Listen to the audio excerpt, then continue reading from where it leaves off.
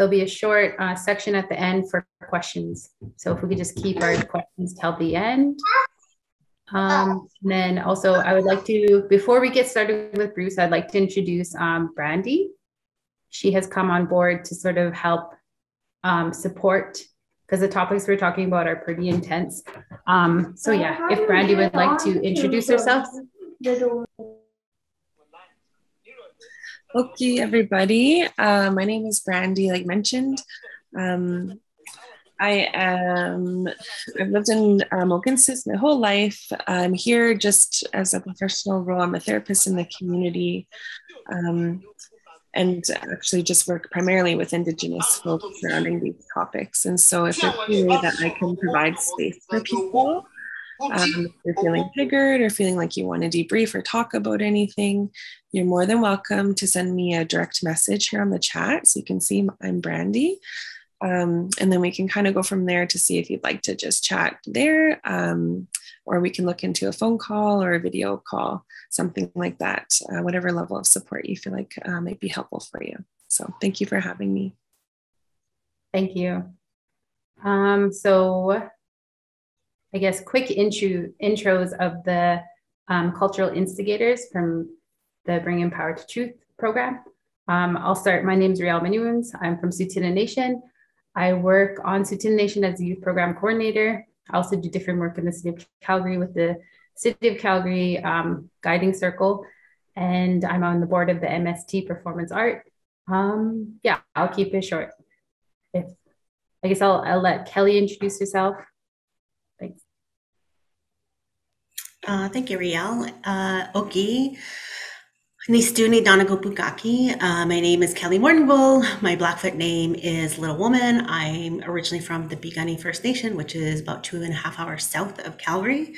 I work at the Calgary Public Library as the Indigenous Service Design Lead, and I'm also the chair of Making Treaty 7 and the secretary of Media Gallery and Production Society. So thank you and welcome. I'll pass it off to Jared. Oh, I'm Boston. My name is Jared Kyungman. I'm from Morley, and I'm still in Dakota. Recently, I think Morley changed to Minithni, and so now we call it Minithni, apparently. So, which is good.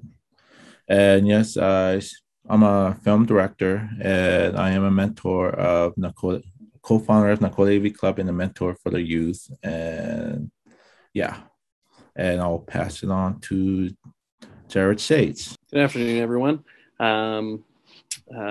Istuna Donago Sikama Kokomi. My name is Jared Tailfeathers, also known as Calling Crane.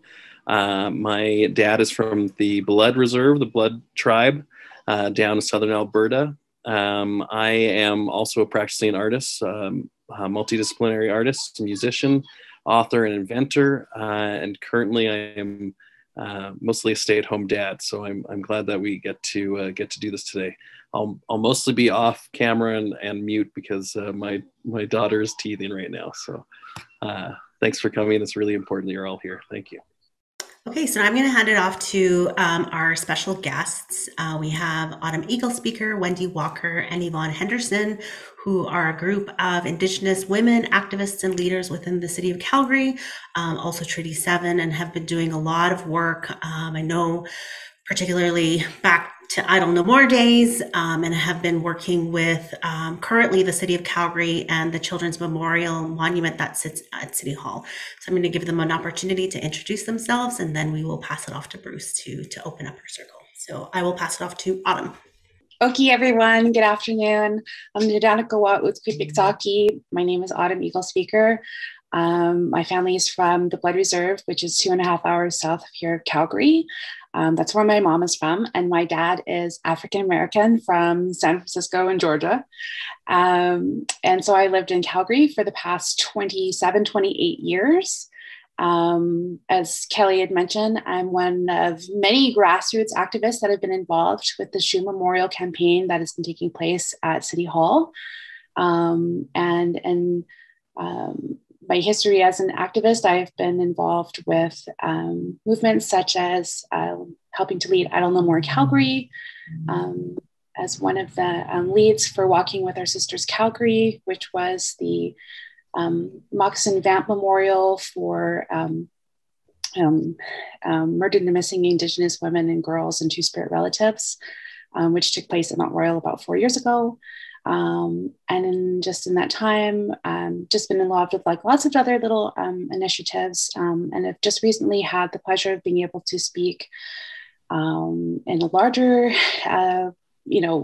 area with TEDx YYC, just to add some conversation around. I use that as a platform to discuss residential schools and its ongoing legacy of intergenerational trauma. And when I'm not doing that, I also run an Indigenous craft market, which is called Authentically Indigenous with my sister, which is now in our 7th year. And I also do cultural event programming. Thank you for having me. Wendy, would you like to go? Okay, Danita, ambawastachtanse. I almost said good morning, so I'm a little bit tired. I was counting ballots last night till quite late for the federal election, so a little burnt out today. I've made Mohkinstsis my home for over 40 years. I've raised a family here. Originally, I'm from Winnipeg, Manitoba. My mother is Cree Métis and my father is Mi'kmaq First Nations from Nova Scotia. I used to make this really corny joke, and I used to say that my brother, my sister, and I were the original M&Ms before the candy came out. So I know, really corny, but it's the only joke I got, and comedy's not my thing. I work in the arts and have been a singer-songwriter, performance artist for over I think it's next year. I have a 30-year anniversary in doing that, and choosing as an Indigenous woman to not ever take what I do into bars and places like that, and to so it was tough 30 years ago starting out. There wasn't a lot of work for us, and women who were there with me at that time, Mishi Donovan, who has passed away, and oh my gosh, I just lost her name. Oh, I can't believe I'm so embarrassed. Helped open doors for other Indigenous artists and broke down barriers. So I've been involved in activist events for over 50 years, but most notably here in Mohkinstsis with Occupy Calgary. I helped organize the march and set up the initial tent city at Olympic Plaza and helped kind of keep that going for a bit. Also was very honored to be one of the women included in the original 4 Idle No More organizers for Calgary, which is Autumn Eagle Speaker, Summer Stonechild, Kim Weaselfat, and myself. And so I'm very proud of some of that work. And as a survivor, my father went to residential school. My mother was in a sanitarium, and it was not very good for her. I bear a lot of that scars and a lot of that intergenerational trauma, and I do the best I can with what I have, and just here to hopefully make a difference and leave a legacy that is better for the next generation that is coming along. Grateful to be here, and thank you for the invite, and I guess it'll be over to Yvonne now. Next day.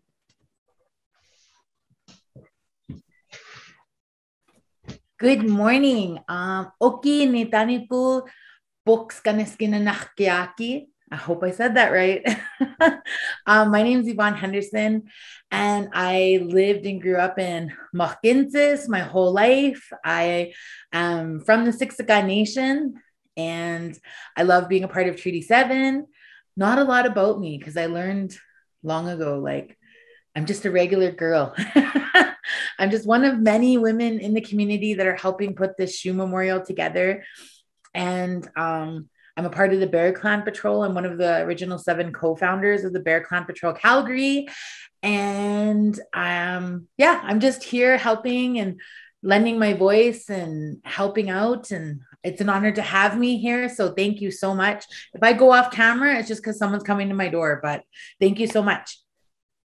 All right, thank you for those introductions. I'm honored to present Bruce Starlight. He is an elder from Tsuut'ina Nation. He works a lot with our youth program. He's one of our main elders that we always approach with tobacco to gain knowledge, to help keep our ceremonies alive. He's a language commissioner. He holds many titles. We invited him here today. To talk about his knowledge and experience with treaties, settler government, Indigenous relations, why it's important that we honor the treaties, understand them, and sort of like government responsibilities with the residential school findings, and like what's next steps is why we invited him. So I would like him also to honor us with a prayer to open up and to start this in a good way. Thank you. So you all know we've lost a lot of people in all our communities. And that's how I'm going to pray. And I just finished a prayer for one of our people here this morning. And everyone I've been to where I've been asked to pray, it's all sad. And what adds to it is the pandemic. So help me pray, all of you. And if anything's gonna keep you going, it's Creator and prayer. And today, that's why we're here. It's because our people never gave up on prayer. It's akalaka. Nakatanan ana anistise. Dito tatisle. Atakutitlaha. Atite titina titsilines. Nahotakut anata. Kokolina echuwafla. Dinate sauces it today nakola. Ati Joe Big Plum, such as it then and the Titi start last and the nota. I did was a then and the dinner yellow. Tata Matakut the Lana Echo saw at the inn in the Sutakola. Tina Chunat Lakia good disnate at the Asakumaha at the Tekoche. The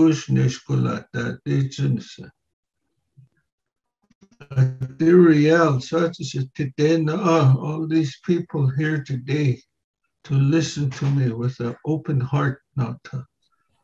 Today not today.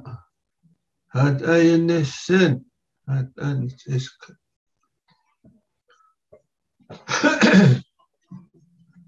So I'll just get into the discussion at hand. First of all, you know what I'd like to start off with is there's really no one today that is actually 100% into our treaties. People talk about it, people are aware of it, but our voices are silent for whatever reason. It's not a priority like it was when my dad was a chief, when I was younger, and all the chiefs that I know right up until maybe the 70s, and then it just quit. But before that, I used to attend meetings up north and you know, whenever they have these gatherings with the Indian Association.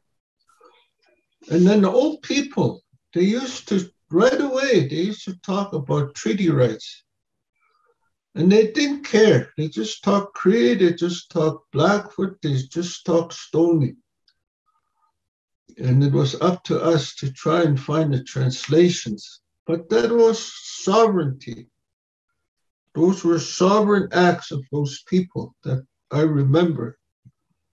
And some of them, they talk Stoney, Cree, and then they start talking English. So I guess I grew up in an amazing time when we had real fighters for leaders. people who would stand up to the government and say, no, I have a treaty. Not, yeah, I have a treaty, well, let's compromise. That's the way you hear chiefs today. So I'm really concerned about our future with these treaties. So if any chief is upset, it's okay. Let them talk to me.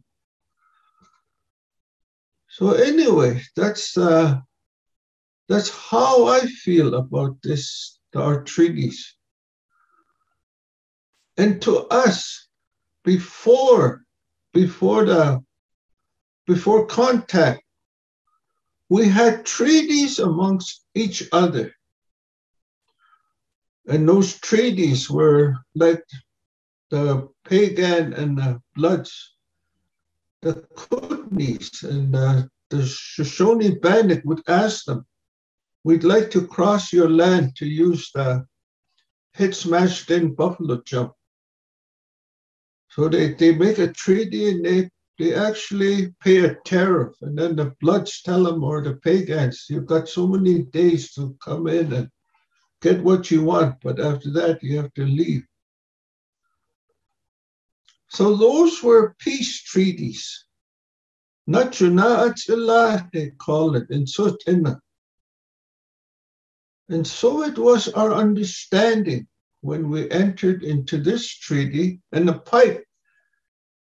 our pipes were always there. They smoked on a pipe, and then if anyone didn't agree, he won't take the pipe, he'll just let it pass. And when it comes time to speak, the one that didn't smoke stands up, and then he says his piece, he sits down, and then he smokes if he wants the next round. So when Treaty 7 was signed, our pipes were there. And so the Blackfoot, I don't know if they got the Treaty 7 pipe back, but they found it and they were trying to get it back, as far as I know, last fall. In every major event, there's a song. You're supposed to have a song so that you can associate that event with a song. And again, the Blackfoot have that song. So before treaty, we signed Treaty 1877. So Canada became a country 1867. And they were already signing some of the treaties in the East with in the Huron-Robinson treaties and others before the numbered treaties. And then when they signed, those tribes that were signing treaties, they told the commissioners, what about our brothers to the setting sun? And then the commissioners told them, we'll treat you the same. So it went on, and then a lot of, the government, the way they are even today with us, they've done a lot of crooked things. They developed the Indian Act. They sold the Rupert's land that was from Manitoba right up to the Alberta, and I think into the territories. They sold that. The Hudson Bay sold that to the Crown. And it's called the Rupert's land. And as I understand it, there was a case that was supposed to go to court on the Rupert's land claim. So they sold the land before they even signed Treaty 7. So in the treaty, because our pipes was there, the four elements, the natural elements, earth, fire, wind, and the four elements were there. Water. So the wood and the stone was the earth. And then inhaling was the water, because your spittle comes out on it. Fire was lighting the pipe.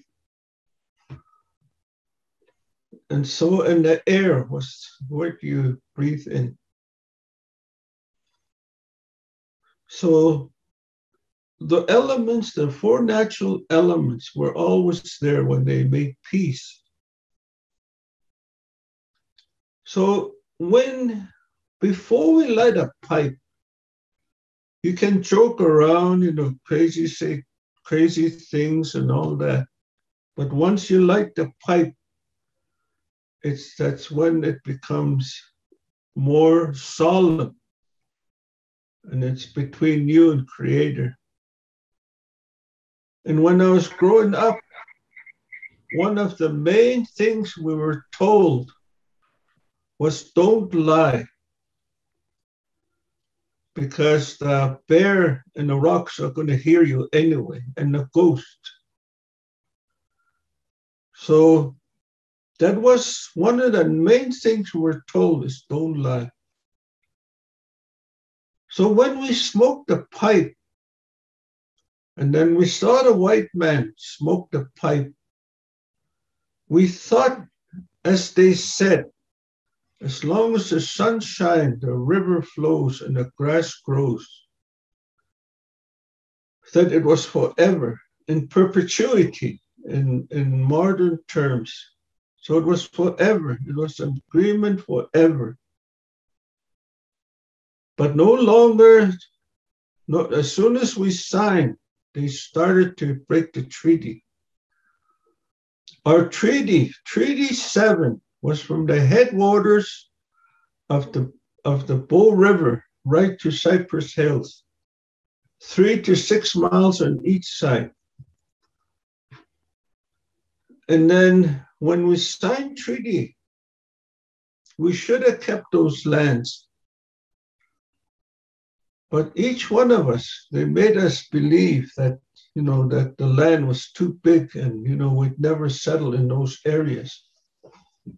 The Blackfoot, I don't know about the Pagan and the Bloods. They have pieces of land all over the place that they kept. And some of it is still there. I think maybe they start destroying the land maps. Like the Tsutina. I'm going to be talking all over the place. The Tsutina, this old man, they're both gone. Narcisse pipes them. And Sam Simon, they came from Hobima. And they used to go up on the west of our community. And they used to work for the farmers up there, the ranchers. And they said, we found pins, quarter-mile pins, outside of the reserve on the west side. And so our forest area was supposed to be Moose Mountain. And we have stories of the Moose Mountain, how we got our holy headdress. So as time went on, the promises were starting to be broken. And John A. MacDonald, if you ever read about him, it tells you, that he meant to destroy us as a people. Some of the writings from the Indian agents and over the years, the RG-10 files, they were talking about some of our people in the plains that were starving. And some of the letters that went back to the Indian agents is, just let them starve. A lot of our soldiers that went to the First and Second World War joined only because there was so much hunger in the communities. So we promised not to make war anymore once we signed treaties. And so we still keep that.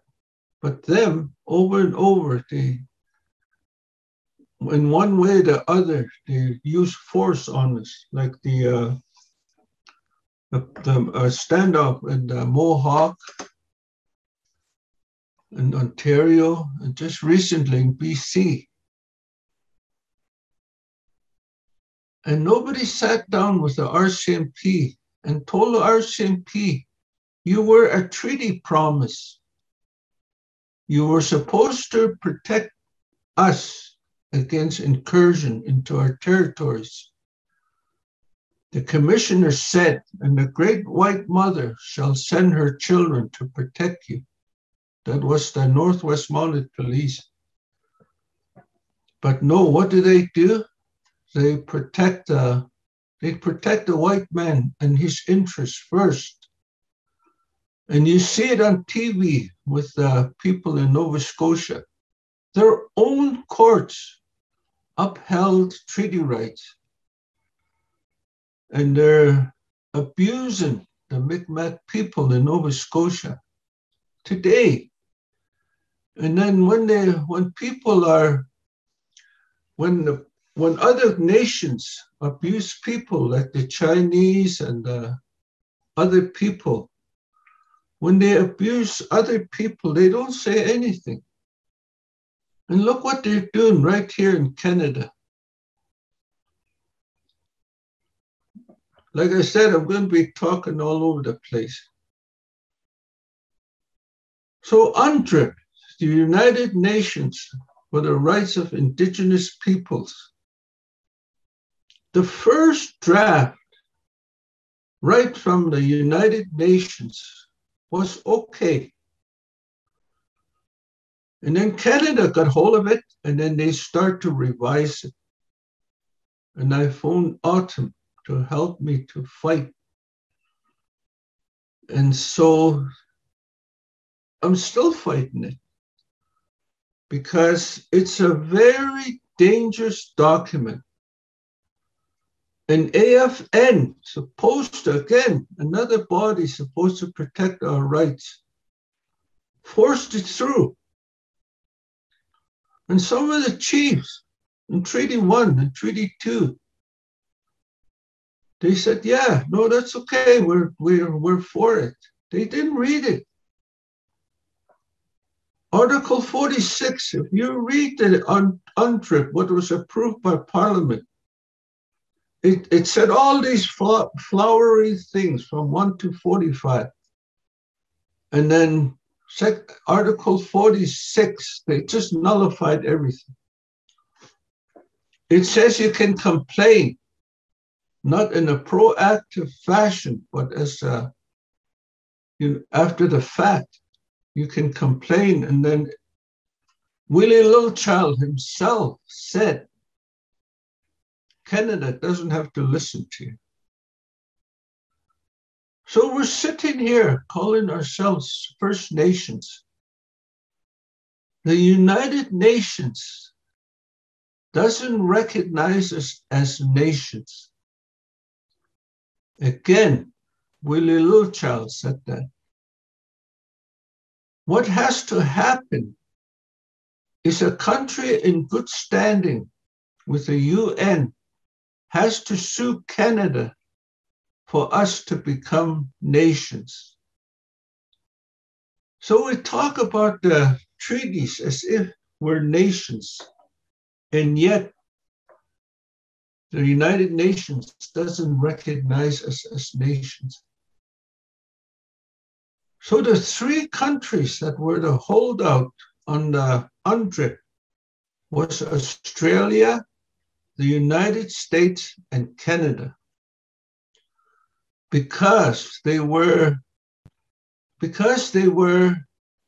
the other, Australia and the United States, those nations were conquered.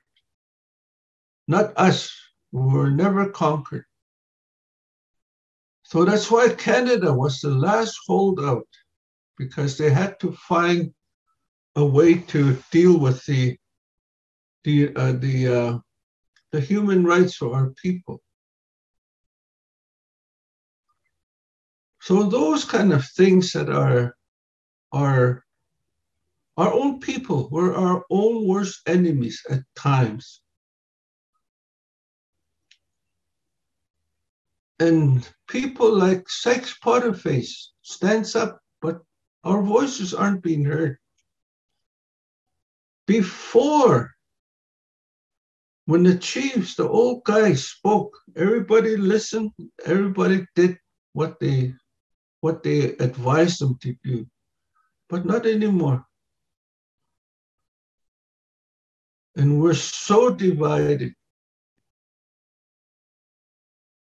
So I don't see our treaties moving forward into the future, because now everything they do, Canada and the provinces, is to limit the exercise of our treaty rights. The Tsut Ina, we did not sign away our water rights. We told them no. When they gave us a settlement here to fix up the Elbow River in Brett Creek, I told the council to remember not to give the water rights away. And they said, no, it's not included. So I don't know how many other communities signed their water rights away. But us, we own the part of the rivers and the creeks that go through Tsut Ina. And we own the groundwater. So those are the rights, that treaty rights, that you gotta go back and follow, see what happened in your communities. It's a hard fight, because government today, they throw things at us, and they throw money, and then we grab it, and then all of a sudden we're compromised. So why is it that we have to stay by the treaty? Because without the treaties, Canada, their hands are tied. They can never truly become a country without us, the First Nations treaty people. We stand in the way. 1930, the Natural Resources Transfer Agreement. They didn't tell us that they were going to give everything to the province. Again, a real bad treaty, the abrogation of treaty. Our chief, Joe Bigplum, I don't know how he found out that they were talking about the Natural Resources Transfer Agreement in Lethbridge. So these he sent two Tsut Ina to go down, and they went to the Pagans. They stopped over at the Pagans, and then because they wanted to know what they were saying. So they started to go to Lethbridge. And then a telegram went to the Coaldale RCMP saying that there's people from the Tsut Ina and the Pagan or left the reserve without permission or something like that. But they put them in jail. And we weren't allowed to have lawyers till the mid-1960s. And we had no legal representation. We don't have at that time. And then they start changing the Indian Act in 1952. And that wiped out all our traditional leadership, that be the lifetime leadership and father to son leadership. I don't know if it was a good idea for lifetime. I don't know because I didn't live it. But I know that through the lifetime leadership, our chiefs had a lot of respect from the people. And so what did we lose? We lost a lot. And then that's when they start defining, our governments. In the treaties, it's said, you can go ahead and continue the way you govern yourselves. We won't bother you. But now what are they doing? They're starting to define the rights of our chiefs and councils. And they're giving us money for self-government. And then in some of your self-government, in your constitution, it says under section 25 and 35. Well, no, that's the first wrong thing you do is recognize section 25 and 35. At the time when they repatriated the constitution, the chiefs at that time, 1982, they said, no, it's your constitution. We'll develop our own. So every time we put things in words, they grasp at it and then they meld it and mold it into what they want it to look like.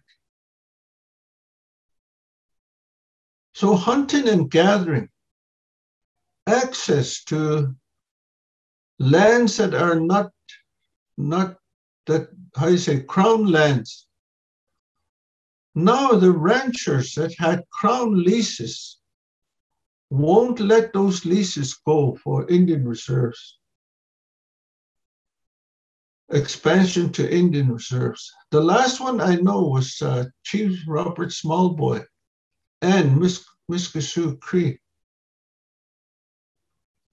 Chief Robert Smallboy, 1968, he moved into the mountains. And now the community, they have levels of community, a hamlet, a village, municipality, city. I don't know what they designated that land as, but they got houses there now. And so the government stays silent on a lot of things that we take for granted is not legislated. Hunting and gathering. We're supposed to continue our life of hunting and gathering. Like I said, in perpetuity. But now they limit it. If you kill a moose and you try to share it or try to trade for some other food items, they won't let you. And the eagles, they're not a dangerous species anymore, and yet they're charging our people. My cousin, an old lady from Morley, I think their fine was $250,000. And yeah, right there, the Stonies, they went to the house and they helped them. The police came in, they made sure they were Indian police, First Nation, from First Nations. And they made them clean out what she had, all the hides, feathers, everything. Holy objects, what we consider holy, they took it away. And the chief said nothing. So we're at our own. What do we do? What is that? What is our next great step we're going to take? A while back when I was in council, and then Wallace Fox, there was an AFN meeting. So Wallace Fox from Onion Lake, he had a chiefs meeting the same time as the AFN assembly. There was only 11 chiefs, 11 treaty chiefs from northern BC, some of the territories, Alberta, Saskatchewan, and Manitoba, the numbered treaties. Only 11 chiefs. I was so disgusted. They went to AFN because they get more money over there for their meetings. So I just left. I said, there's no chiefs. And I'm not going to sit here and have someone vote by proxy. I'm going to go home. I said, I felt so sorry for that chief. And there was only him and Daryl Nipinak across the country that was fighting for treaty rights. You see, there's treaty and non-treaty. And of the 660 chiefs or more, there's only 220 treaty chiefs. So when these programs come out, they give it to those non-treaty people to make us, jealous and talk about getting more funds for our program. But they do that intentionally. You talk to Pongmaker Reserve. They took part in the Riel Rebellion. You talk to a guy called Eric Tutusis. He'll tell you right to this day that the Canadian government doesn't help them as much as other tribes. So all this country that we have, it's all ours. And we've never, because it's a peace treaty, and we agreed to share, and that's what we're doing. And everybody talks about residential school. Yeah, it was horrific. But it wasn't only the residential schools. You all know, you must know this, the girls were there's only 3 professions: a nurse's aide, a teacher, and a nurse. If they wanted to take anything else, they had to give up their treaty rights. The boys, they were kicked out at 16. And grade 6 was their maximum. You could go to grade 8, that was it. So where was the promise for all that education? Health, medicine chest, Treaty 7, it doesn't have it. Treaty 6 has it. And then the government said, we'll include it in Treaty 7 and treat you like the Treaty 6 people. So that's how we got the medicine chest. And it should be, the medicine that we get is all generic. And it makes our people sick. Me, when I get a prescription, I go to the drugstore and I tell them I want the brand name. So that's what I get, and I pay the extra. All those things, that's health, economic development, an oxen plow and cattle. And they never delivered on it. I think the Bloods just settled theirs. And others are still fighting for some of the things that were promised. And like I said before, the great white mother shall send her children to protect you. That's the police. And the Royal Proclamation, that wasn't a gift from Europe. Chief Pontiac was going, he told the British, he said, if you keep molesting my people, we're going to drive you into the sea. So 1763, the Royal Proclamation, and it's just a few words that recognize our sovereignty, but it's there. So when we talk about our treaties, the treaties flow from the Royal Proclamation. Our rights flow from there. Those few words in the Royal Proclamation. So when we talk, why should we go back and make sure our treaties are safe? Because there are promises that were made that we haven't even started fighting for. And so it's like all these things that they've done, Treaty 7 anyway, since 1877, it was to do away with our rights. It was to annihilate us. And they still do that today. One of the, and this water, drinking water. My sister lives just not even a quarter mile from me.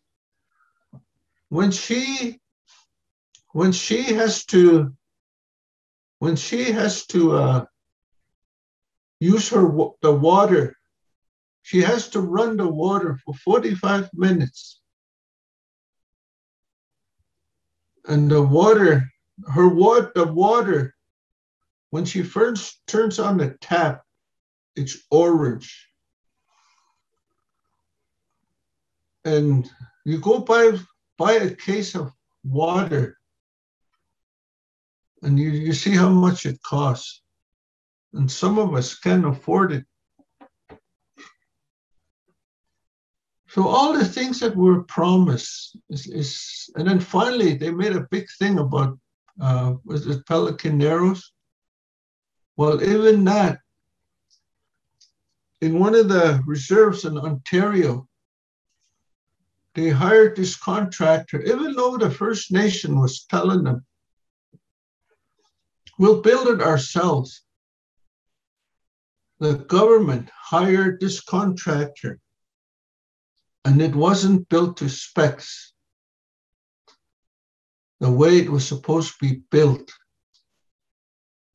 And then they asked the contractor, he said it right on TV. He said, well, those people get a lot of money, free money. So it's just like we don't deserve good water.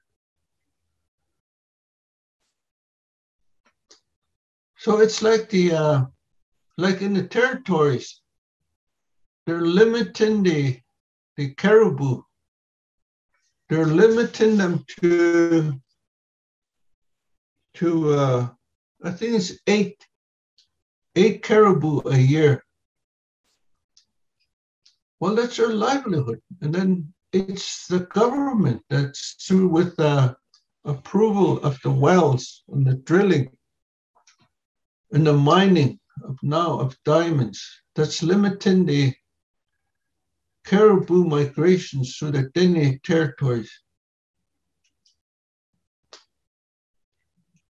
So I don't know when we're going to wake up or if we're going to wake up.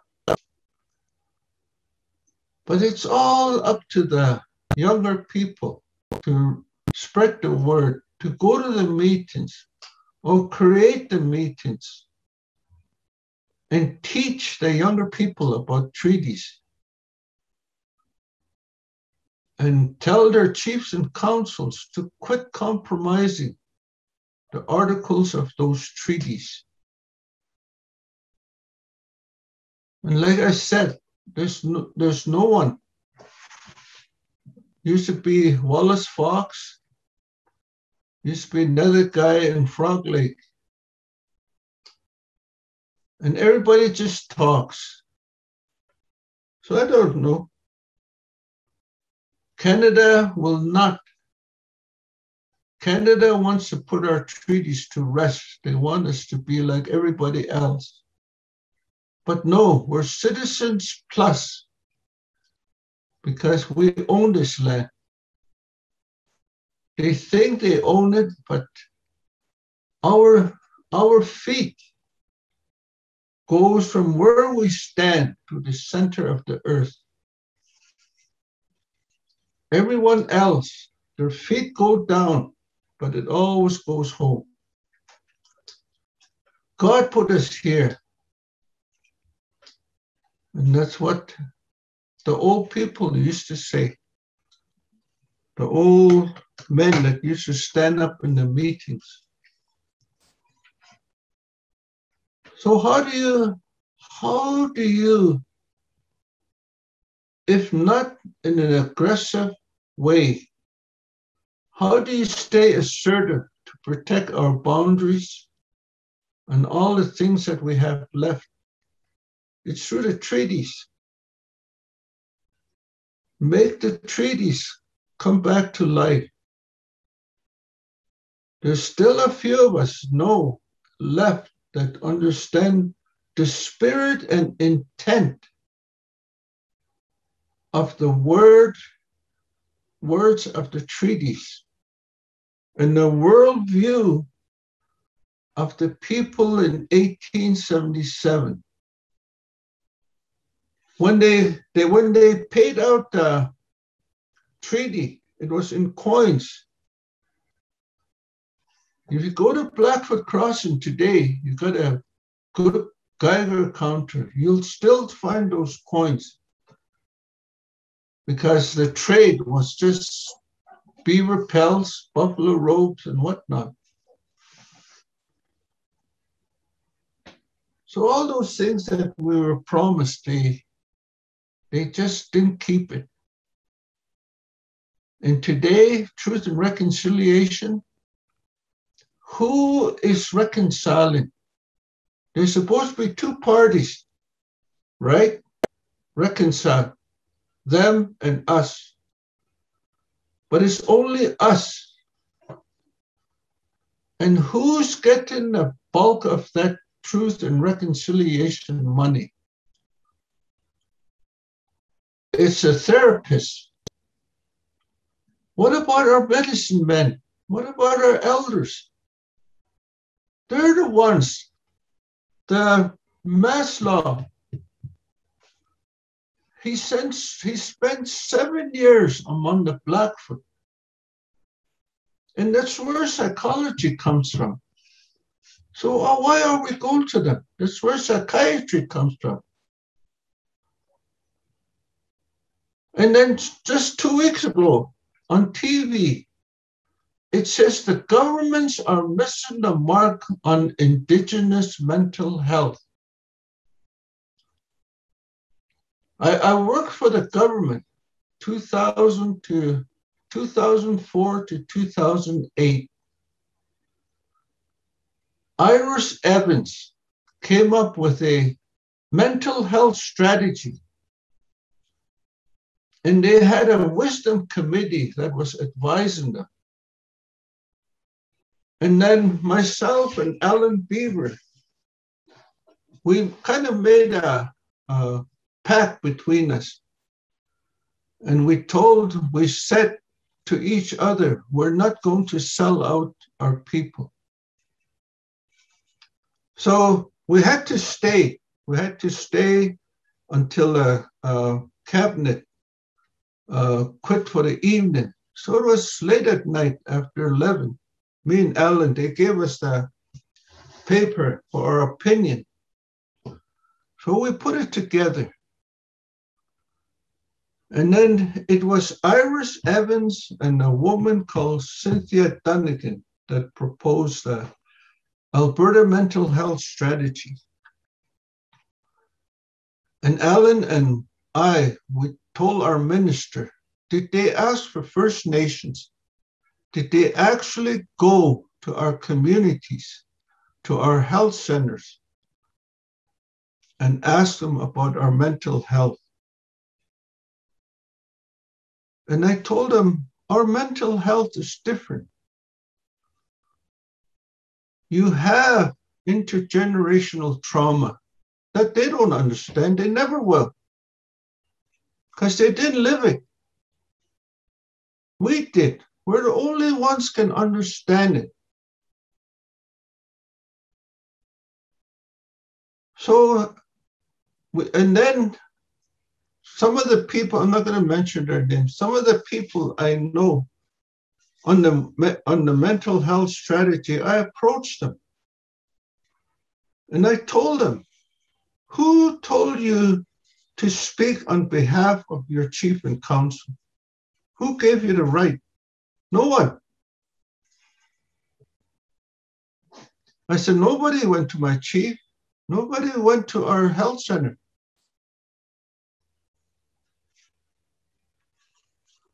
So, and then this, so that they passed it anyway. So like I said, the governments don't care how we object unless it's done in a way that you have the chief support. If we can all get the chiefs going again in the right direction, we have hope. But if we're just employees of the federal government, then we don't have hope. And our eyes are wide open, and it's happening. And I see every day the assimilation that John A. MacDonald's dream, that devil, is coming true. And then they talk about alcohol, same thing. I tell them, I said, I'm a recovering alcoholic. I said, your programs are not good for our people. What's wrong with your programs? Because our alcoholism is different. But no, they don't listen. So what are we going to do? We're going to keep lying down. We have to get up and assert grassroots authority, like the old chiefs. The old chiefs, the people led and the chiefs followed and done their bidding. So the world is upside down. As I'm getting older, I see this new generation has to come alive, and only you guys, you young people, can do it, not me. My time is past. I can do is advise and pray. I can pray for you to see the light, but you gotta look for it. And like I was told Autumn, it's you women's gotta do it. And you're doing it. And don't be afraid, because it's your children and grandchildren. It's you and Creator that have the gift to give life. Us men, we messed it up. So the way I speak, it's like, I'm okay with it. Let them criticize me. So I guess the residential schools, I've talked about it. The trauma will continue if we allow it. Like me, I had to quit drinking to put an end to that part of my life. So how we're going to stop the next part? Is this self-destruction, this implosion in our communities.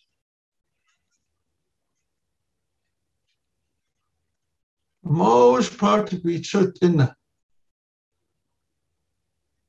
I was traveling in Italy one time, and they told me, why don't you call yourself a Sioux or an Iroquois? I said, no, I'm a Chutina. If that's not good enough for you, give me my plane ticket, I told them.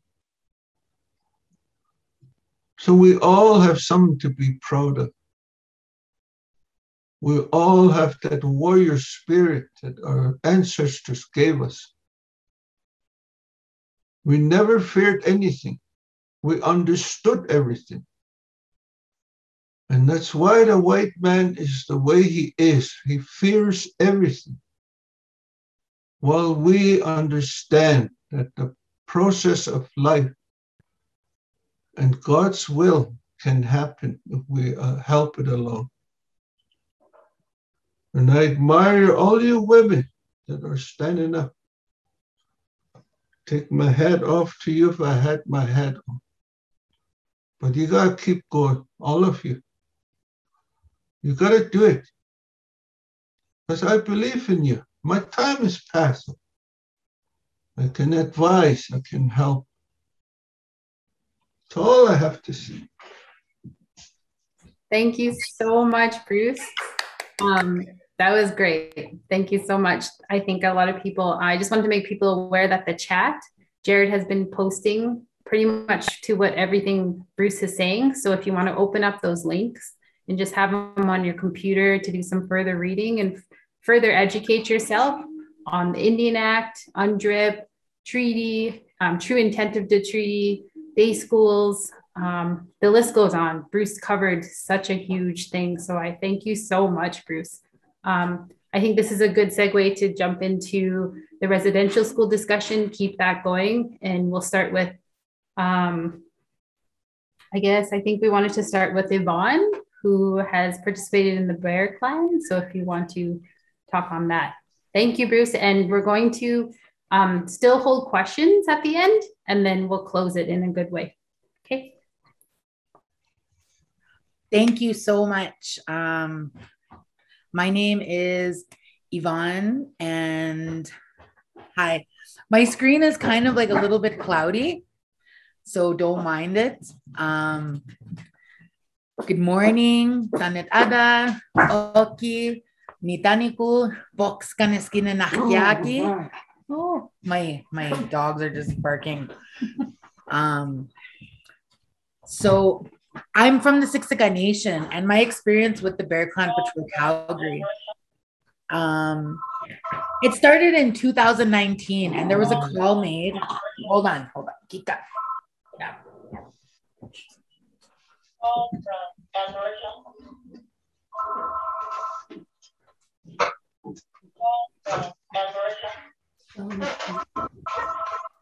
Yeah, I'm live right now.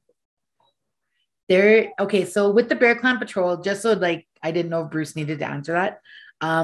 With the Bear Clan Patrol, we started in 2019, and there was a call put out, and Gitz Derange put out a call on Facebook, and there was like, he just said, who wants to start taking back the community, who wants to help in here in Mohkinstsis, who wants to help. And so he just said, like, show up at Tim Hortons. He's like, come at Tim Hortons on Sunday at 7:30. So there were 7 of us that showed up there that first time. And when we went there, the biggest goal is, because I'm a co-founder, so there was Gitz, there was Vignette Wahobin, there was Joseph Boyces, there was Cheyenne McGinnis, there was James Gus, and there was Heather Black. And so us 7 went forward and we said, okay, what does the community need and how can we help? And so we went to our own homes, and our first patrol was on November 22nd, 2019. And we started in Forest Lawn because a lot of us lived close to Forest Lawn, and we realized that the Indigenous population was settling in Forest Lawn. And we kept it grassroots, just like Bruce said, is that we kept it grassroots, and we didn't want to be chief and counseled by anybody. We wanted to be for the people, by the people. And we started patrolling, and we got the rights transferred here to Treaty 7 from the original Bear Clan Patrol in Winnipeg. And we had to consult with those elders, the Anishinaabe elders and the founders of the Bear Clan Patrol in Winnipeg. And they gave us the manual, and they gave us the medicine that goes with it. And they explained to us at that time, the James Fable came over to Calgary, and he physically handed us and transferred with us. And we had a pipe ceremony with Charlie Crowchild from Tsuut'ina. And we had a pipe ceremony and we prayed. And he said, when you're walking with the people and you pray and you ask Creator for help, you can never go wrong. He said, Nata hears everything. Apastituki hears everything in your heart of hearts. And he said, when you're here and you're taking on this medicine of the Bear Clan Patrol, keep the people in front of and beside of you and in front of you all the time. He said, when bears walk, bears protect their family and bears protect their territory. So that's kind of like the spirit and the intent of the Bear Clan Patrol Calgary. So with that being said, we've been in operation since 2019. You can follow us on Facebook. We have a Facebook page, Bear Clan Patrol Calgary. We're on Instagram. We're still locked out of our Instagram account. Hopefully if anyone has any tips to get unlocked, that'd be great. We have patrolled every Friday, even through COVID, even when the government told us we weren't allowed to, even when the city officials told us we weren't allowed to patrol. We continue to patrol, and we continue to feed our people every Friday and whenever we're called.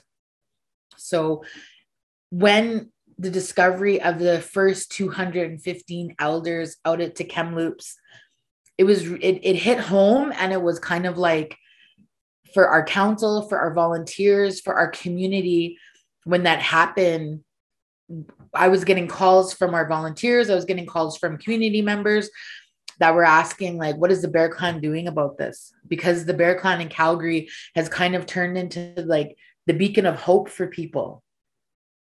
And we love being that beacon of hope because we involve everybody from the community. Nobody is left not welcome within the Bear Clan.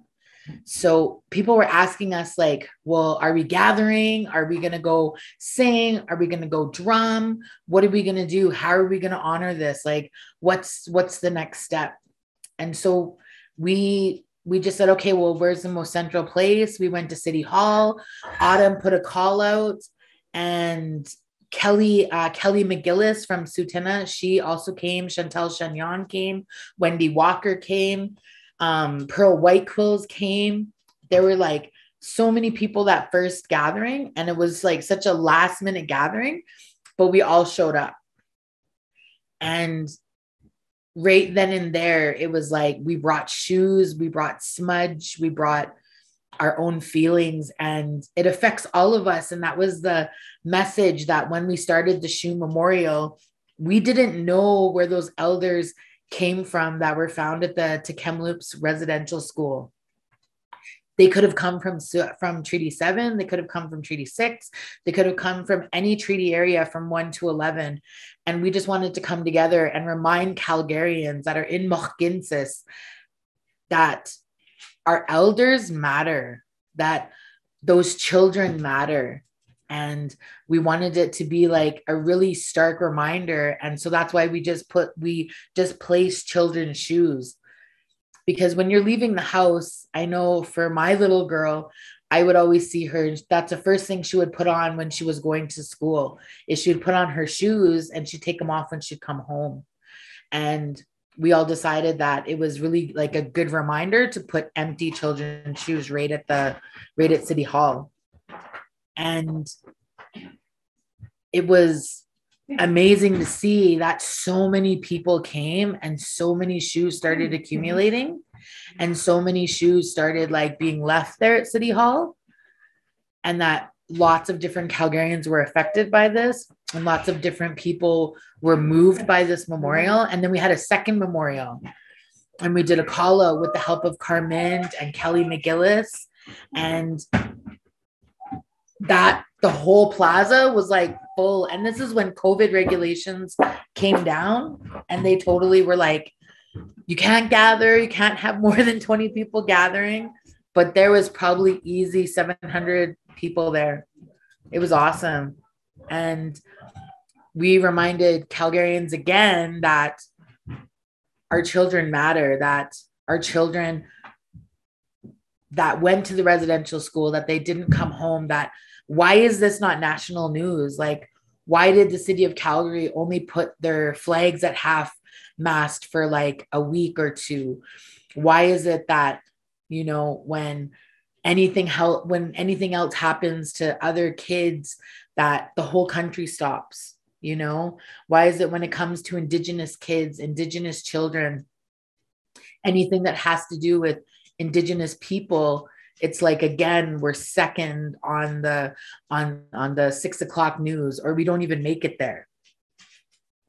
And us putting that call out, again, being grassroots, and the Bear Clan committing to work with the matriarchs of the community to safeguard this site was so important, because we work with Sober Crew and the American Indian movement that has a chapter here in Calgary. They committed to help keeping that site safe. We work with the Crazy Indian Brotherhood. Those men have committed to keeping the site safe, even before and after the vandalism. And the vandalism, Autumn called me and texted me and told me that this happened, and I was driving right through downtown. And when I went there and I seen that the shoes had been burnt, it was like, it was hard. And it hit a place in my spirit that, you know, I didn't know that it could be hurt. But at the same time, it was like that person that did that, me getting angry and wanting to be vengeful, that doesn't do anything. That doesn't serve the memory of the kids. So Autumn was there and she smudged all the shoes again and she prayed. And we just took that burnt piece and we just enveloped, like we put more shoes around it. And the city news was there and they were asking us like, well, why are you doing this? Like, what's the importance of this? They're just shoes. Like, aren't you over it yet? And I'm like, if your kids left one day and went to a place where the government told you you had to send your children, and you trusted the Canadian government and the Catholic Church, the Anglican Church, all these people that are outside of your community come in and say that you can't take care of your kids, you can't look after your kids, they're going to come with us. And you trusted those entities to look after them and they never came home and you never got an answer. That should affect you, you know? And it's heartbreaking because we weren't taught this in school. And I truly believe that, I hope moving forward, that with the city of Calgary and their commitment, that the curriculum changes, that the shoes are just a really everyday reminder that, you know, our kids left and a lot of them didn't come home. And my work with the Bear Clan is that we will do our best and we will commit to honoring the memory of those kids. And we're trying to work with the city and get a permanent memorial installed. And I don't even know what that looks like. I have no idea. I have no updates from the city. And we're open to all of community consultation from the Indigenous and non-Indigenous community. And we want it to be grassroots led. And we want like residential school survivors involved. And we want something that is honoring them. And we want to be able to honor those calls to action as well. And it's not just me, you know, there's like a whole bunch of us that are involved in this. And I'm just one teepee pole in the whole teepee that's helping hold the community together. So That's my involvement. And if you guys ever want to come out and patrol with the Bear Clan Patrol, you're more than welcome to. We encourage the community to come out. Taylor McNally put out a really good call for mutual aid for the Bear Clan Patrol on her Instagram. And she put it out on her Facebook. And as Jared's pointing out right now, the 60 Scoop as well is really good information. And we can share about that as well. Please look in the chat because there's a lot of stuff that's continuing on with that intergenerational trauma, the assimilation, the colonialism, and the Bear Clan Patrol is committed to actually addressing and fighting all of that stuff and safeguarding our people. And Kelly reminded me earlier, when we're out and we're patrolling, we go to the places that people that live in Mohkintis forget about. And we deal directly with residential school survivors that are houseless, you know, and these residential school survivors, they are our people. They are our brothers, our sisters. And they're a part of them. Like they tell us that they're broken, but other social service agencies go there and they want them to pray to Jesus. They want them to pray and they want them to accept that prayer and accept the laying of hands before they get fed.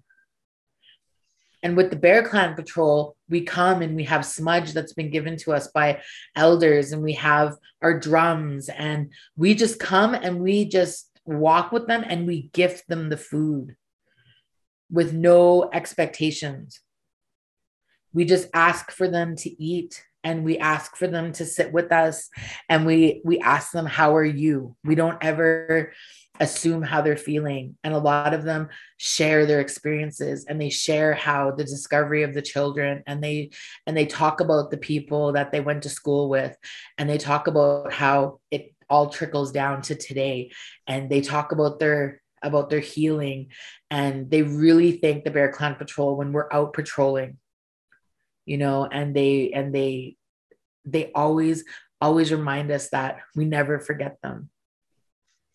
And it's not much what we do, but we want to do so much more. And we can't do that without community. And we need your involvement to help this memorial move forward. We need your involvement to not just like and share on social media, but actually come out and patrol. Actually come out and walk with us. If you guys see that we're doing Christmas hampers for elders, for other residential school survivors that we do every Christmas, donate your canned goods, donate your old blankets. You know, if you're doing fall clean out, we accept old blankets. If you want to go and you want to spend $20 at the dollar store, you can spend $20 at the dollar store and drop it off at the Bear Den. It will go directly to people that are houseless in their own traditional territory. And if you guys have any questions, you can always message the Bear Clan Patrol. I handle all the social media to the best of my ability. I try to answer all the messages. I try to get back to everybody in a timely manner. And I'm only one person out of our whole team that is helping. We have a lot of great allies, and I'm super honored to be able to work with people like Wendy and people like Autumn Eagle Speaker. And I'm super honored to walk with Kelly McGillis and Carmen and Chance Bellegarde, and you know, and to have Taylor McNally on our team, and all these different community members that come together that just want to support the residential school survivors. And they really want to highlight Indigenous advocacy, and they want to highlight Indigenous grassroots initiatives like the Bear Clan Patrol. So if you have any further questions, let me know. That's all I have to say. Again. Thank you, Yvonne, for that. And thank you, Bruce, as well. So I'm going to pass it over to Autumn Eagle Speaker, and she'll talk about her involvement with some of the Bear Clan stuff that Yvonne is doing, but also a lot of the activist work that she's doing in the community. And yeah, so Autumn. Thank you, Kelly, and hello, everyone. My name is Autumn Eagle Speaker. If you missed the intro earlier, my family's from the Blood Reserve, which is 2.5 hours south of here. And I grew up in the United States, born and raised in Seattle, Washington, and moved back to Alberta as a teenager. And I've been here ever since. So over 27, 28 years, if you want to do the math. So as I was sitting here too, I was doing some other math and just listening to the conversation that Elder Bruce Starlight was speaking about, and in regards to the signing of treaty. And today is September 21st. So one day, tomorrow is our treaty birthday for the area for Treaty 7, and it's the 144th anniversary of treaty. So thank you, Bruce, for speaking about the importance of treaty and the importance of continuing to fight for those treaty rights that we have as sovereign First Nations people. And that is being overlooked today by a lot of our political leadership. And that's why a lot of initiatives such as the Bear Clan are important for Indigenous people to remain grassroots. And because of that, being that they're not tagged to the government dollar, whereas they have to jump the hoops and the hurdles and all of the this and that so that they can get a little bit of funding to do the good work that they do. And so I have so much respect for all of the work that the Bear Clan does, to Yvonne and to all of the Bear Clan leaders, and to our traditional leadership and our elders such as Bruce, who keep providing that valuable information to our younger generations, and that motivate me as an activist to continue to do the good work. I failed to mention in my introduction that one of my many hats, but one of definitely the most important is being a mother, which is my involvement, the center of my involvement for everything that I'm involved in, because at the end of the day, what affects me affects my children and my grandchildren and all of the future generations, and not only for myself, but for everybody. And so when we're looking at the larger, issues that affect us as a nation, environmental, social justice, it affects us all. And I'm going to go back to that pin that Jared had pinned that earlier about we are all treaty people. And it's important for two reasons. One, I don't like it because I'm going to explain this. I know it's been a phrase that's been coined, but to say that we are all treaty people kind of gets the other people off the hook from living up to their treaty obligations and their promises.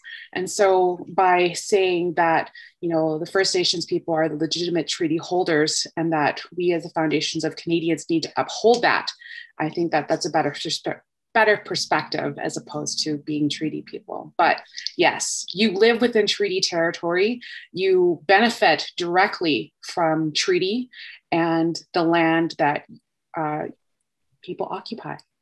And so I know that's a very controversial statement, but it's the truth. So I'm going to move on.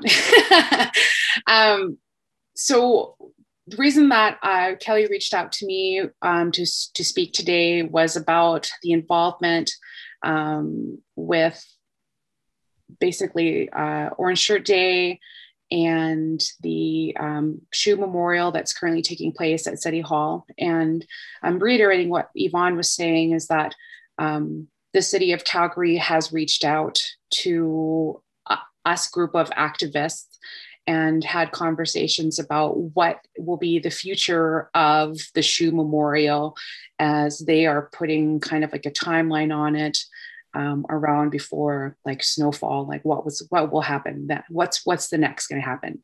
And truth and honesty, when we set up the shoe memorial after the second rally to cut residential schools, we had no idea how large it was going to grow or how many shoes were going to come. And I just want to mention that one of the largest shoe donations came from the Stoney Nakoda people. They brought in 7 garbage bags worth of shoes that I picked up from them and brought down to the site. And so when we were just doing this, like my thought was, you know, it would be such a great visual reminder for Calgarians and for Canadians alike, just to see like the shoes. There's just a vast amount of shoes, because when you say numbers, you say 215, you say 1,000, you say, I think it's like 3,261 that's quoted in the Truth and Reconciliation Commission. You know, these numbers really don't mean anything to people because they don't see it. But when you see it and you see it plainly in front of you, then it just hits you in a different light. And so the call was to continue to bring more shoes to the memorial, to add to it. And then we had a series of, just vandalism. And unfortunately, the same perspective that we hold about holding truth for our ancestors and honoring them is not necessarily the same perspective as many Calgarians or non-Indigenous people across Canada, unfortunately. And so, and at the same time, even people within our own cultures are upset because of the things that happened to them through 60s group and residential school and stuff like that, and are still coping with all of these different things. We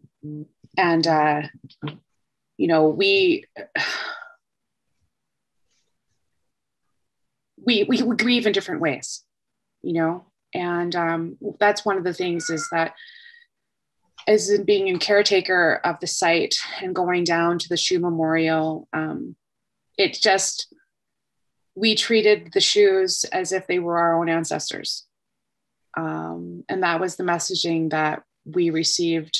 When I say we, I mean, I'm talking about other activists that worked with me with like Walking with Our Sisters, which was for the Moccasin Vamp Project to commemorate murdered and missing Indigenous women and girls. So pretty much along the same lines about what is going on with the idea about having the shoes there and the sacredness of them.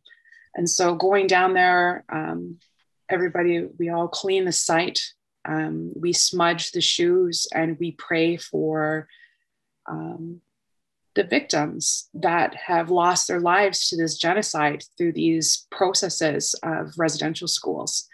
I am first generation out, which means that my mother and all of her siblings and my grandparents and my great-grandparents attended residential schools. And so we, in our family, are doing our best to cope with the intergenerational harm and traumas that have come through this legacy. And so we see that played out and through lots of different families and how that works. Unfortunately. But what I want to say is that, people of all different creeds have come to the Shoe Memorial to pay homage to the people, to leave tobacco, to leave gifts, to leave art, to leave messages of anger, of just anger directed to the churches and to the government. And, and they have every right to be angry. They have every right, and they have no outlet. There's no direct outlet for this. It's just, it happened, it was a news blip. And again, like this whole issue about residential schools, again, it's not all the time. It's not still in your face. Media isn't covering anymore all of the uncoverings of our ancestors that are being found in the residential schools. And so now we are over, I think it's 6,000 ancestors' graves have been found across Canada and the US. And the most media that the Indigenous people are getting is from outlets such as Al Jazeera or other worldwide news networks that are picking it up. And that in Canada and the US, it's being suppressed. And it's mostly being suppressed because the media is controlled by so many different conservative people that sit on the boards and have ownership of the media these days. And so straight across, we live in Fox News, Fox Canada, basically, right, is what I can say. And it is really sad. And so now we have the issue with what's going to happen and how we're going to move forward. And to be plainly honest, in my opinion, echoing what Yvonne was saying, we believe that a memorial needs to be put into place within the city for Indigenous people, Métis, First Nations, and Inuit people to be able to come and to grieve and to have a place to honor their relatives and to, you know, find solace. At City Hall, there currently is a memorial for fallen firefighters and police officers and whatnot. And that, you know, that would never be a question, correct? Right? But they want to put the memorial for residential school survivors in a little tiny place, in a little dark atrium, locked away in the middle of City Hall, that would only be accessible to people that would feel good enough to be able to go in there. But you wouldn't have to be able to smudge, you wouldn't be able to leave gifts, you wouldn't be able to do tobacco. So there'd be all of these rules and restrictions around it, which again is just more government bureaucratic bullshit. And so I think that, I mean, it needs to be outside, it needs to come from the grassroots. And I'm really hoping that, you know, we're not a group, like we don't have a name. We're a bunch of people that care. Like we are mostly women that have come together, that have stepped up to take on this initiative. We have men that are assisting to help safeguard it, but we want to put it out. I'm saying that we should put it out maybe even as a survey to the larger community or a Zoom meeting to say, hey, look, like, what are we going to do? Like as a people, as a group together. And I think that's how we're going to move that forward. But I know that to create this, part of that is funding and money. And so I think that's where a lot of the great people that are listening into this call can help to assist us in looking for resources, or would provide resources. Or if, you know, when you're doing your planning for artistic events, that you're saying, you know, there is a myriad of talented artists within Treaty 7 that could be given gallery space, or that could be given time and opportunity, or that could be reached out to join your boards and organizations, because, you know, we need to get as a group, as a culture, out of these individual silos and really start working together to be able to progressively move forward in all of these issues. And so until we get people that are working on the same side, we're going to still have problems like the vandalism at a shoe memorial that is supposed to be dedicated to dead children. And I really I'm sorry, excuse me, but like, who does that? Like, who burns shoes for little kids? Like, I mean, it's so sick to me. I can't even. And so, I mean, I know that, you know, it's going to be a long run to be able to change the perspectives for people to understand that this is a necessary thing for the healing of our people. But it's not something that's new. It's been going on for a long time. I know that way back, I want to say 15, 20 years ago, there was a city strategist named Carrie Nielsen, the late Carrie Nielsen, who was one of my good friends and aunties. And she was working on trying to get a sacred space for people to be able to go have sweat lodge and have ceremony within the city boundaries.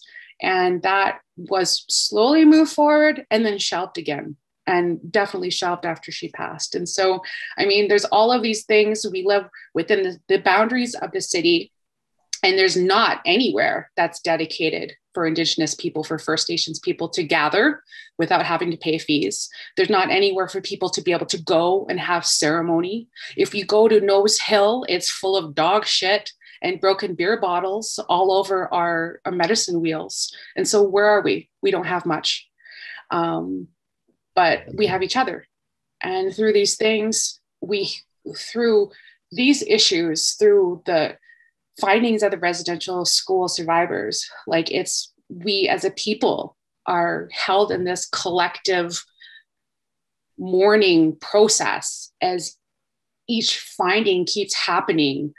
And instead of, you know, being shocked by it each time, it's just like we as a people have had to harden our shells and to be able to say, okay, because we know that at each school, they're going to find our ancestors. And through the stories that are being shared through our families, even they're not even going to find all of them, because many of them were burnt, many of them were discarded. Many of the nuns and priests had children with the school attendees, and some of them grew up to go to school there. You know, I mean, so this issue is so huge, and it affects me in such a big way because my mom took that school. My mom went to day school too, and I know many people in my lifetime that went to residential school. And I graduated school in 1996, and the last residential school closed in 1997. So I'm just going to leave that there. And I want to thank all of the great work that the Citizen Artist Group for YYC is doing, and for having conversations like these and allowing our voices to be heard. Thank you. Thank you, Autumn. That was really insightful and some really great reminders for everybody here today. I'm going to pass it on to Wendy, and then we'll close it for a Q&A. And then, yeah, we have an abundance of resources that we've just been gathering that Jared has been so graciously putting in the chat. And so we will compile all of those links for the participants and send them out afterwards if you want to continue learning more self-directed learning. So Wendy? So one of the things I forgot to do at the beginning, because I was a little bit nervous about this, and was to tell you what I call my real name. And my real name in Cree is Achakasasquo, and that means Star Woman.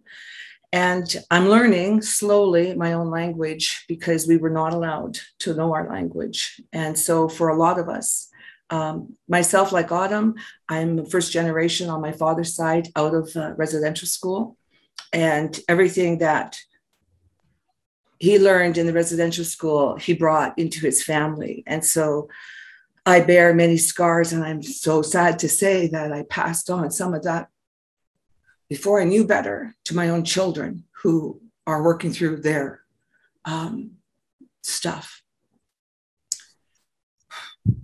So this conversation is very difficult to have. And I appreciate everybody showing up for this. Also wanted to really support something that Autumn had said, because it's something I've said for a while, and I'm just glad to hear somebody else say it. And that is the statement that we are all treaty people has really bothered me for a long time, because I've had non-Indigenous people say that to me. And I turn around and ask them, well, what are you going to do about it? What are you going to do about being a treaty person? What's your role? What's your responsibility? How are you going to support the Indigenous community? How are you going to change those policies at a city, provincial, and federal level that directly impact us? The city of Calgary, the provincial, not this provincial government, but I heard last night from Justin Trudeau, you know, they're really quick to throw around words like reconciliation and that they want to do that. But do they? I don't see any action on that. I remember being, just before COVID, being at an event that I was invited to come and sing at. And this sweet little old lady came up to me and said how grateful she was that we now had reconciliation in the city of Calgary. And I told her, well, we got a bridge named. That's all we got. We don't have reconciliation. And we're not going to have that reconciliation until the community at large is willing to sit down and listen to us, listen to our pain, the suffering that we go. We have Bear Clan, and thank God for Bear Clan and Yvonne and all the work that they do out there. The intergenerational trauma and the poverty that our people live within is horrific. It's horrific. How many of our women and our men too go missing? And yet one, you know, and I'm sorry when any one person goes missing, but it also really bothers me.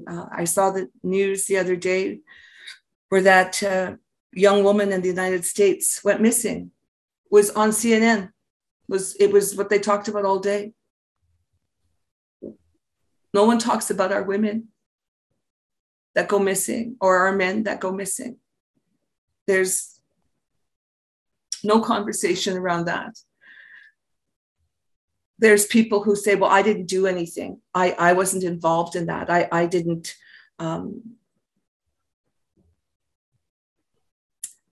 I didn't, or my ancestors, our forefathers didn't, participate.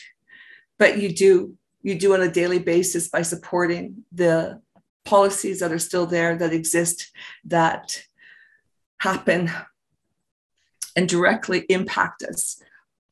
Lack of funding, lack of resources. I know I do what I can in my pitiful way to support Bear Clan by reaching out to people in the community, gathering up stuff, buying toques, and getting people to donate coats. And just, we do what we can from a grassroots level. And I get it over to Yvonne, and, and she and the rest of the people at Bear Clan get it out there. I also just wanted to say that on my mom's side, on that Métis side, that my relative, my first cousin, would have been, I guess he's dead because the Canadian government hung him, and that would be Louis Riel. And I don't know how many of you know this, but back in the day, before that resistance, and that in history is called a rebellion, before that resistance started at Batoche. And I know, Autumn, you and Kelly made a journey there. And I was so happy that you guys did that you went to where my people fought and died. But that Crowfoot, Poundmaker, and Riel had camp at Siksika. And I've often tried to imagine what that would have been like, these incredible warriors in history who fought for their people and did what they could. When I go down to the memorial for the shoes, I always cry because I think of those babies that didn't come home, those children. I think of them being by themselves, dying by themselves. Were they scared? Were they crying? Was there anybody there to love them on their way out as they went home? So when I'm able to gather myself, I drum and I sing to them. And I hope that makes some little difference. Back in the day, because I think it was Bruce, and Bruce, I really want to thank you for everything you said. You're such an amazing, I don't know you, but I always enjoy every time when you speak. But I think it was you who made reference to UNDRIP. And I remember many years ago traveling to Six Nations. Casey, Autumn, your uncle, he was there. And there was another person from Calgary, and I can't remember his name right now. But people came, Indigenous people came. Chief Arvo Looking Horse came, many, many people came. And for the first 3 days of this gathering, we listened to the great law of peace that the Iroquois people wanted us to hear.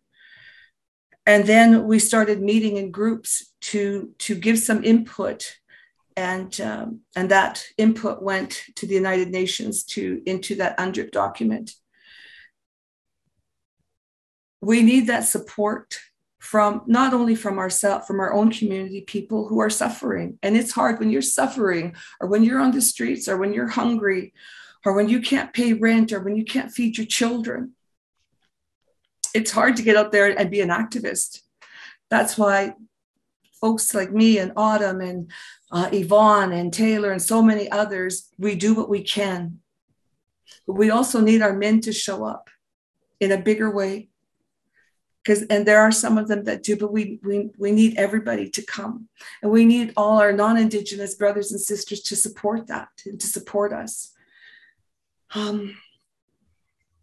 I want to say that recently I was at was invited by the Muslim community, finally had an arts event. And I saw some amazing artwork, and one piece that really, two small pieces that really struck home. And this one young female artist, she gave it to me. I don't know if you can see this. I don't know if everybody can see this. But it says, "Defend the sacred." And her name is, oh my gosh, Aicha Lasfar. Sorry, she's really wonderful. But what she wrote on this, because she has an Indigenous man, and she also has a Libyan resistance leader on there. And she says, this artwork depicts Lakota revolutionary leader Sitting Bull alongside Libyan resistance leader Omar Mukhtar, and it is meant to represent solidarity between Muslim and First Nations communities against white supremacy and colonialism. That was pretty powerful. The other piece I saw there was this other amazing female artist. She did a painting around 4 women that she admires and looks up to, and one of those women was Winona LaDuke. And Autumn, I know you and I've met with her, and you've probably done more with her, but she's fairly well known Indigenous activist in the United States who does a lot. Anyways, at this event, I did my performance, and then after spent some time chatting with different people. And a lot of folks don't know about residential school, and they don't know what happened to our people, and they don't know. And so part of what I believe my responsibility is as an artist is to, in my own way, to do my best to educate non-Indigenous people as to what we live with to this very day. Like Autumn, I'm a mother, but my children are grown, and so I'm also a grandmother. And I do this for them, and I do this for Autumn's kids. Autumn's got great kids. I love those kids. They're amazing. And I also do this for your children, because it's our children who will inherit this earth. And what we do and the legacy that we leave behind, it's important. And I'm so honored to be included in this group with Autumn and with Yvonne, and to play a small part and to support in the best way that I can. I thank you very much, and many blessings for a good day. Thank you. Hi. Ksemaga. Oh, one last thing, sorry. Autumn, you made reference to Carrie Nielsen. And yeah, I remember her talking about moving on, or putting that document together to try and get that safe space where we could gather to pray, to have ceremony. I don't know if anybody's ever been, or how many people have been to Winnipeg, but Winnipeg actually has that within the city. It's a place called Thunderbird House. They hold ceremony there. You can even sweat there. So part of supporting us is us having that place. Other people can go to their churches.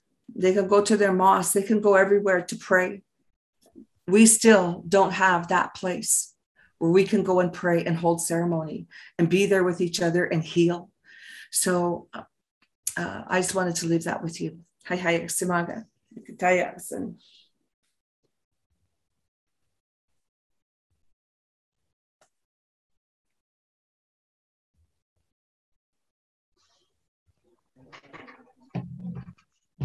Thank you so much. I would like to, I guess, wrap up the speakers, and then we just wanted to leave a bit of time for questions.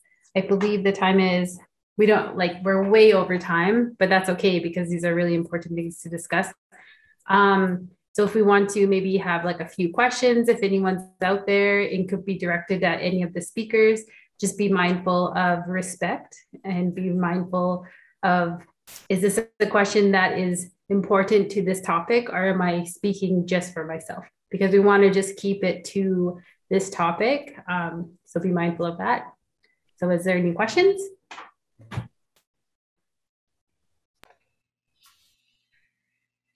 I have a question for the speakers. Are there any other events that people can participate, and is it encouraged for non-Indigenous people to participate and engage in some of the events that will be taking place in the next couple weeks? What are your thoughts?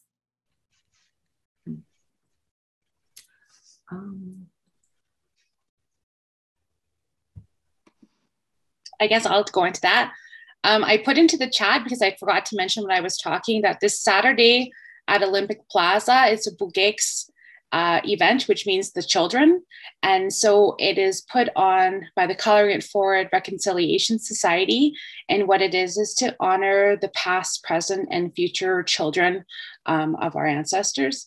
And so there is a rally beginning at 3rd Street and 8th Avenue Southwest, and it'll be marching down Stephen Avenue towards Olympic Plaza.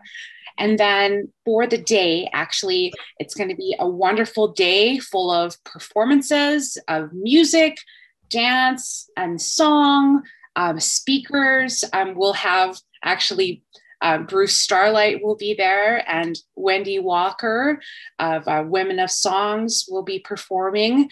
And so there'll be speakers and stuff, entertainment from 11 to 3. And it's really to celebrate the resiliency of our Indigenous people. And so, to celebrate our residential school survivors and those that never came home. And so this is a really great way for people to come out and to celebrate and to learn and to participate in that reconciliation, and doing those personal actions that you can do to educate yourself to help push forward the Truth and Reconciliation Commission. And so you can bring your family, you can bring your friends out, bring your lawn chair. The feature performer is 2020 Juno Award winner Kaylee Cardinal and her band, and she's also an MC for CKUA, a radio DJ, I mean. And so it's going to be a wonderful day full of just a great day to celebrate, and to great day for us to gather and to, just to gather together. And so I wanted to say further that, all of these events too that are being featured about Orange Shirt Day, residential schools, First Nations events, powwows, etc., that they are great opportunities for everyone to come out and to just take part in these cultural events.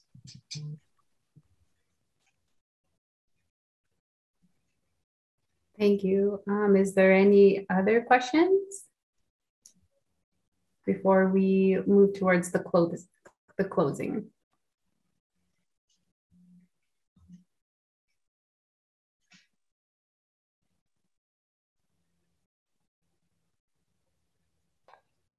So someone in the chat was saying if we can have a follow-up meeting, and if they could submit some questions beforehand. I guess it's just so much excellent information to take in and process at the moment.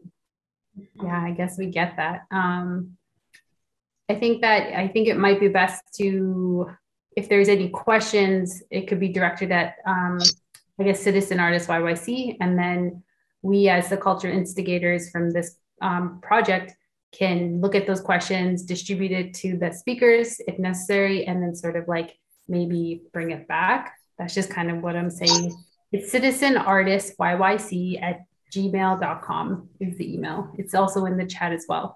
So if there's any questions that come to you, maybe after you want to bring it up, and we can be responsible for bringing it to the speakers and then making that happen, making that sort of knowledge transfer circular. So yeah, I guess with that, I just want to thank everyone again. Thank you so much. It was really good way to spend the afternoon. So I will, I asked Bruce if he could close us in a really good way with a prayer, and then I guess that's it. And if there's any other questions, citizenartistyyc@gmail.com, you can forward them there. And I want to thank Brandy for being here and being present, and offering her emotional support to anybody if needed. Yeah, so with that, thank you. Well, we're always told to persevere. One of the words of Chief Crowfoot, be wise and persevere. So I'll leave you with that. Anakutinasha, nakumisaste. Ayahonata, nakatananis ananistasa. Diatak tatle nehekunaha e natsitako. Wusa anayet, asana nisanakola. Nata, Aditen, Katananis, Ananistasa. Din had Natuna, Adinahon it Adikime Yakuna. Hon it Aditena to Sitena. Had I in the sin, had done its escape. So I have to leave. I gotta go to Brockett. Well, travel safe. See you Can I come? Thank you. Nanya Sane. All right, I guess with that, it's closed. Thank you everybody for attending. I hope everyone has safe travels if they need to travel anywhere. Be safe with COVID. And yeah, I guess I Chat and Chew happens every month for Citizen Artists YYC. So just keep your eyes to Eventbrite for the next one. Yeah, and we'll see you all again. Thank you. Hi, hi.